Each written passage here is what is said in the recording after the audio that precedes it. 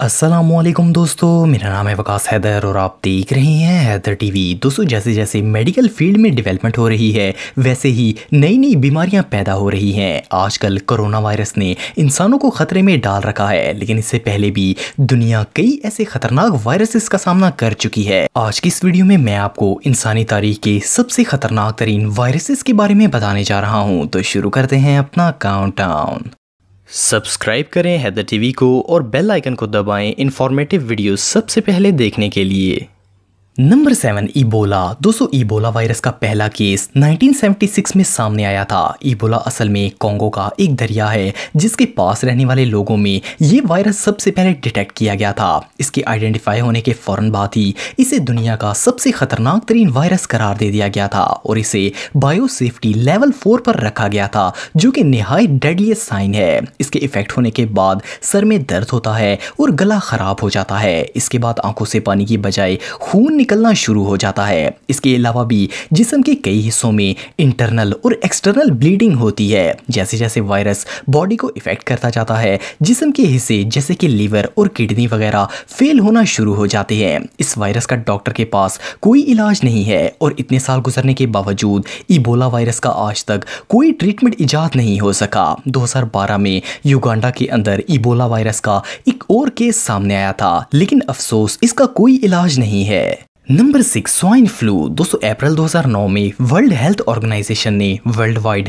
Red alert किया था कि H1N1 वायरस वापस आ गया है और इस स्वाइन फ्लू से 12,469 लोगों की जान चली गई है। वर्ल्ड वाइड इस फ्लू से होने वाला डैमेज और भी ज़्यादा हो सकता है। ये वायरस दुनिया में सबसे पहले 1918 में आया था। उस वक्त इसे स्पेनिश फ्लू का नाम दिया गया था। असल में ये वायरस एक बीमारी है जो कि पिग्स में पाई जाती है और क्योंकि नॉन मुस्लिम्स इसका मीट खाते हैं तो इस वजह से ये वायरस ह्यूमंस में भी आ गया था। इससे इन्फेक्टेड पर्सन को खांसी होती थी और आंखें लाल हो जाती थी और पूरी बॉडी पर अचानक शदीद खारिश होना शुरू हो जाती थी। साइंस डेली की एक रिपोर्ट के मुताबिक इस वायरस ने 500 मिलियन लोगों को इफेक्ट किया था, जो कि उस वक्त दुनिया की कुल आबादी का तीसरा हिस्सा था। और आज तक इस वायरस की वजह से 5 करोड़ से ज्यादा लोग मारे जा चुके हैं। इस डेंजरस वायरस की वैक्सीन तो मौजूद है, लेकिन क्योंकि ये एक अछूती बीमारी है इसीलिए ये बहुत तेजी से फैलती है। ये रियली टेरिफाइंग है। Number 5, dinghy. दोस्तों, डेंगी वायरस को दुनिया में होने वाली सबसे ज्यादा डेथ्स का जिम्मेदार करार दिया गया है। आप में से ज्यादातर लोग जानते होंगे कि ये वायरस इन्फेक्टेड मच्छरों के काटने से फैलता है। इसमें शदीद बुखार होता है, सर दर्द होता है और इवन हेमरेज भी हो सकता है। अच्छी बात यह है कि डेंगू वायरस का इलाज मौजूद है। CDC डिपार्टमेंट के मुताबिक हर साल 10 करोड़ से ज्यादा लोग डेंगू वायरस का शिकार होते हैं और इस वायरस की वजह से आज तक 8,90,000 से ज्यादा लोग अपनी जान गंवा चुके हैं। Number 4, corona virus. दोस्तों, आप सबने कोरोना वायरस के बारे में तो सुना होगा। इस वक्त सारी दुनिया ही इससे डरी हुई है। 31 दिसंबर 2019 को वर्ल्ड हेल्थ ऑर्गेनाइजेशन को रिपोर्ट मिली कि चाइना के यूहान सिटी में कई लोगों को नमूनिया हो रहा है और इनमें से जो वायरस मिला है वो दुनिया के किसी वायरस से मैच नहीं होता। 7 जनवरी 2020 में चाइनीज अथॉरिटीज ने कंफर्म कर दिया कि इन्होंने एक नया वायरस आइडेंटिफाई किया है। ये कोरोना वायरस फैमिली का ही एक हिस्सा है। इस वक्त वर्ल्ड हेल्थ ऑर्गेनाइजेशन और चाइनीज स्पेशलिस्ट मिलकर इस वायरस के मुतालिक रिसर्च कर रहे हैं। इस वायरस के मुतालिक फिलहाल तक कोई कंफर्म इंफॉर्मेशन नहीं है और ना ही इसका कोई इलाज है। शुरू में ये वायरस जब इफेक्ट करता है तो नज़ला, खांसी और बुखार होता है, लेकिन जैसे ही ये लंग्स की तरफ जाता है तो इंसान को नमूनिया हो जाता है। ये वायरस ज्यादातर बूढ़े लोगों पर इफेक्ट कर रहा है। अभी तक इसके 40,651 केसेस सामने आ चुके हैं, जिनमें से 910 की डेथ हो चुकी है।